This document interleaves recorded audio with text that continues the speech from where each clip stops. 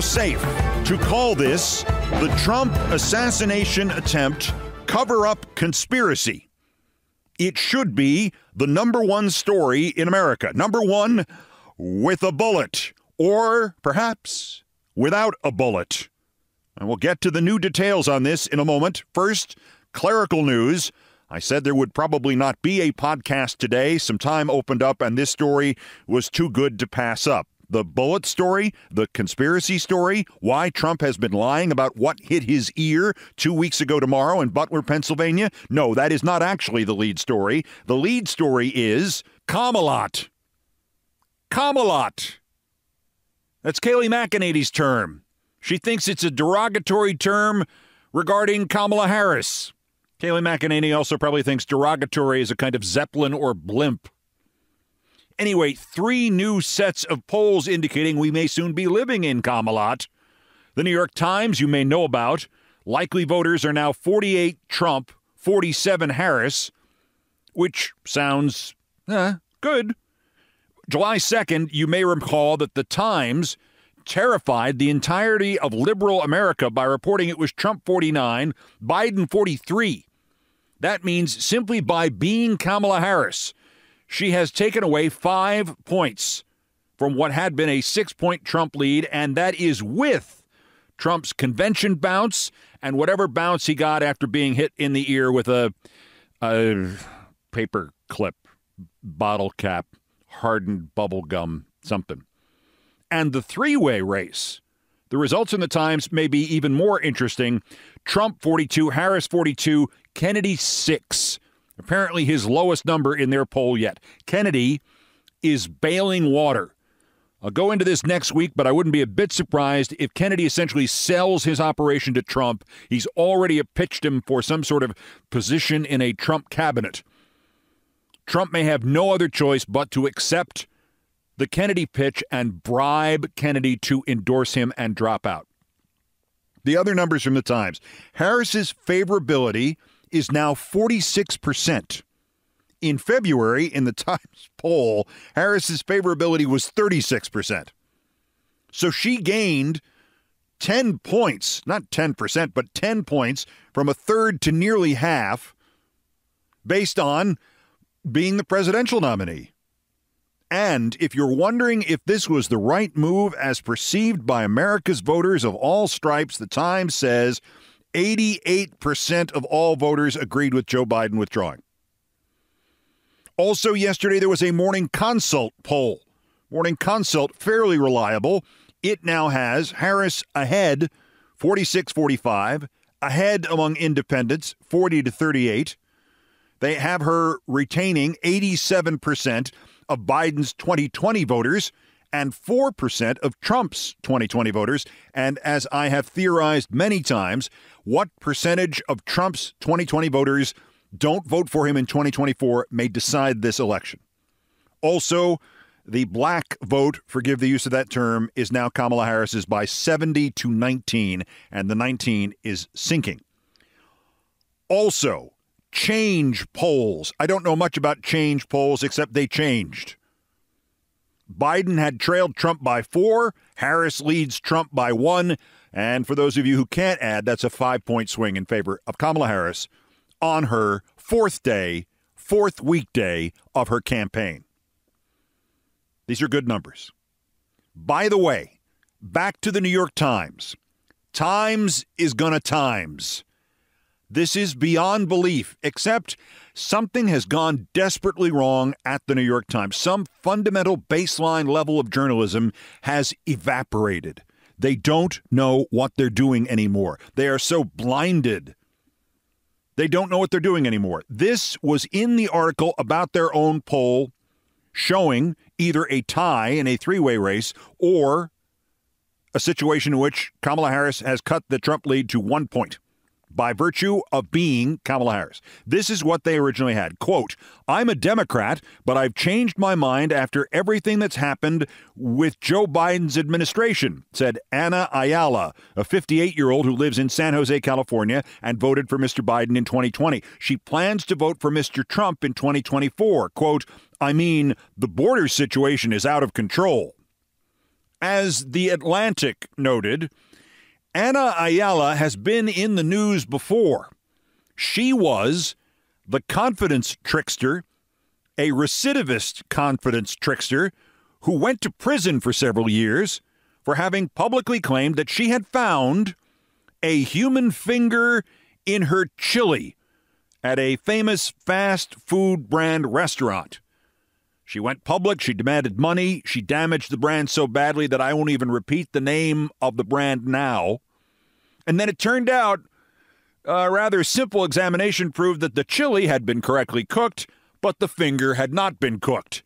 She had put the finger in the chili. She had bought, as it turned out, the finger from her husband's business partner who had lost it in some kind of industrial accident. Police were led to this conclusion by an anonymous tip that turned out to be from her husband's business partner who was missing the anonymous tip of his finger.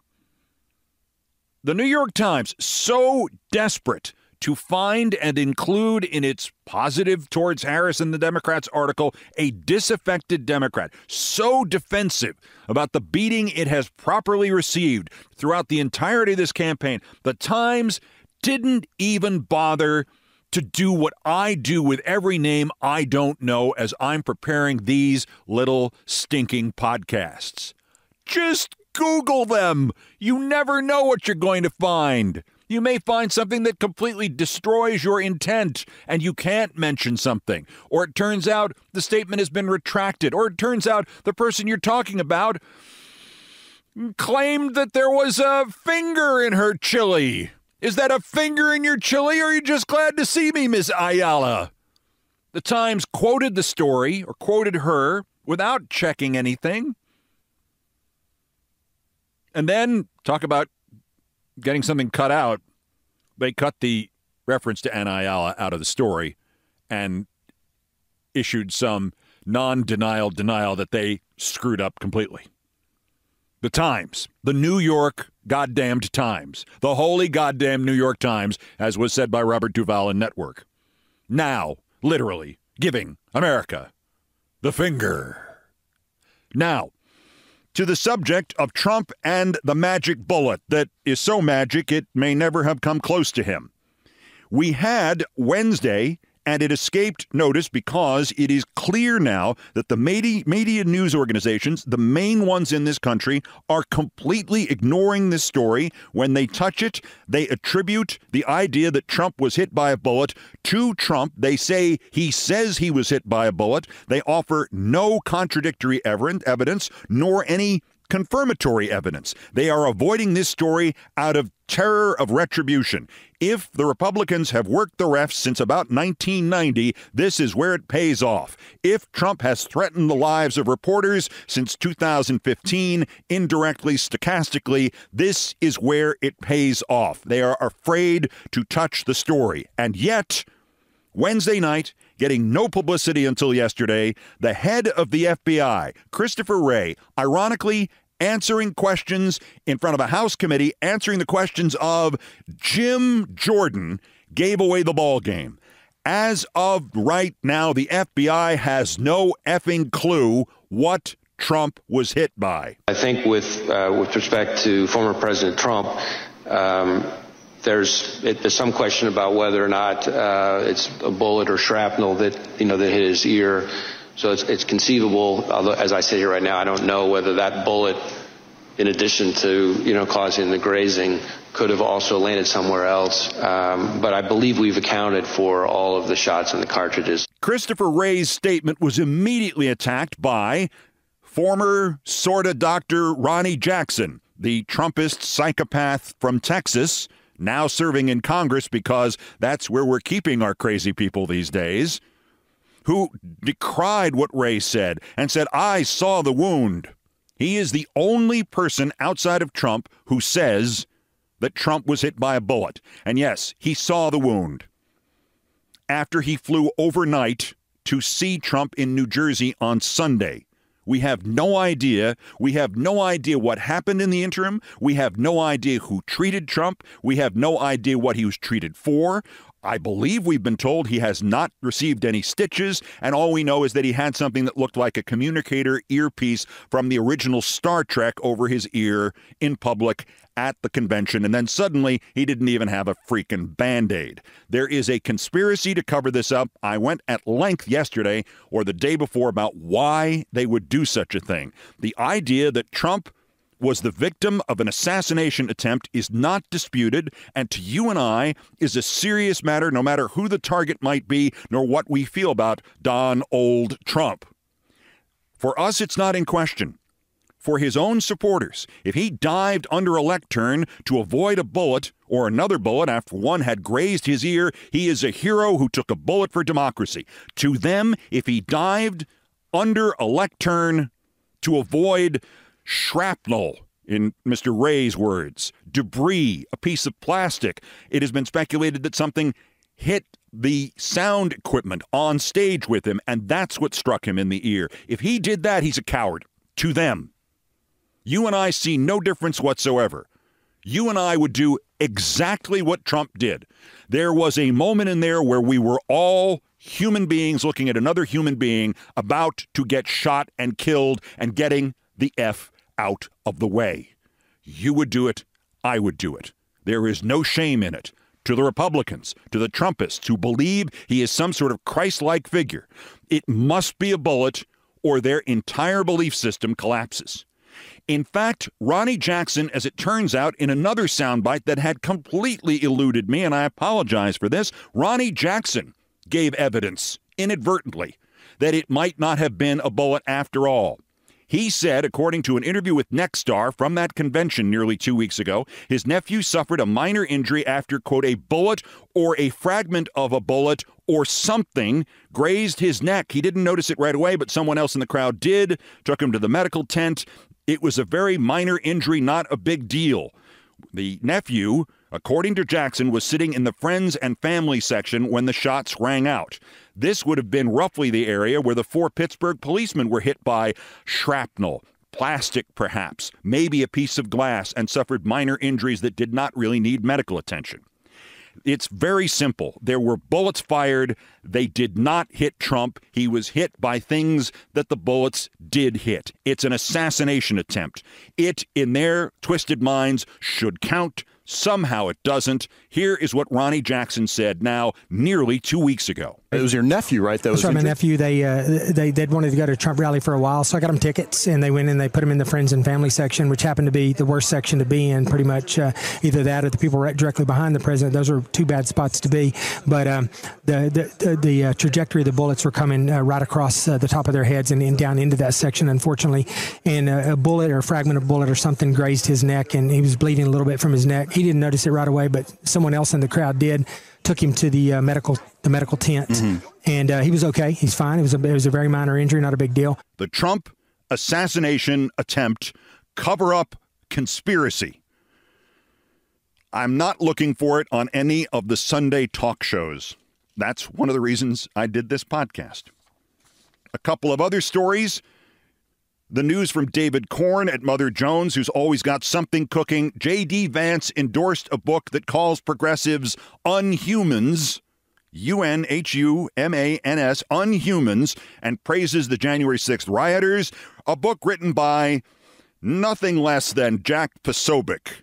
So we have a combined IQ here of about, 45 from the author and 40 from the other guy. That's 85. Between this and the couch and his negative poll numbers, as Trump would spell it, P-O-L-E, Trump's going to wind up dropping this guy. He's going to wind up dropping this guy. This guy is going to take Trump down if Trump has not already been taken down by having him here. Their latest angle is, and his latest angle is, a clip of Vance criticizing Kamala Harris for being childless and the Republicans rushing to his defense. Blake Masters, the guy with the crazy stare who ran for Senate in Arizona. Blake Masters, political leaders should have children. Certainly they should at least be married. If you aren't running or can't run a household of your own, how can you relate to a constituency of families or govern wisely with respect to future generations? Skin in the game matters. 3 questions, Blake Masters. Tim Scott, Lindsey Graham, and, of course, George Washington.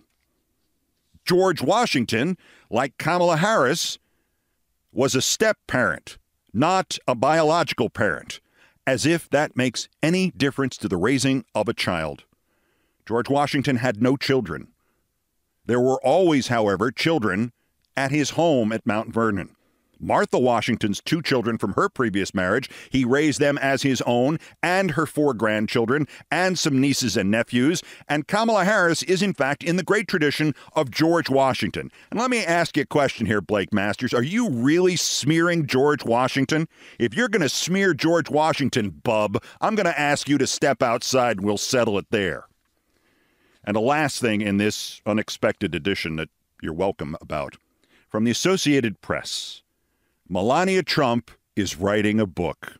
It's billed by her office as, quote, a powerful and inspiring story of a woman who has carved her own path, overcome adversity, and defined personal excellence.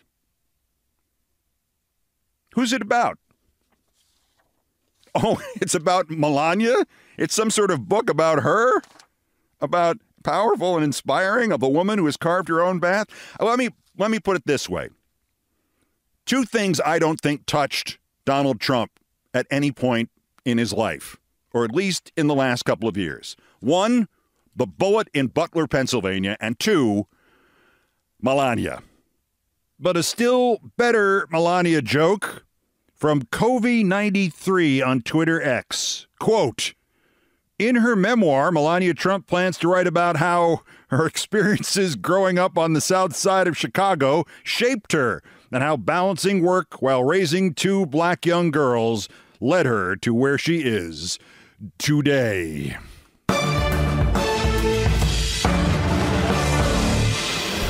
I've done all the damage I can do here. Back with a full episode on Tuesday. Bulletins as the news warrants. Until then, I'm Keith Olbermann. Good morning, good afternoon, good night, and good luck.